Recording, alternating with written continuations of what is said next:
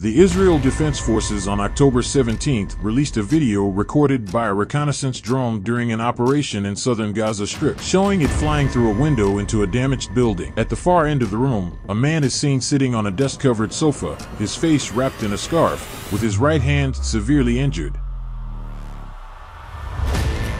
The Israeli military identified this person as Yahya Sinwar, the leader of the armed Hamas group in the Gaza Strip.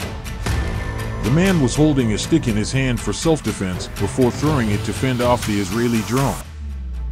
The IDF did not provide details of the operation, but the Times of Israel reported that Israeli soldiers had engaged in a gunfight with 3 Hamas members in a house in Gaza on October 16th.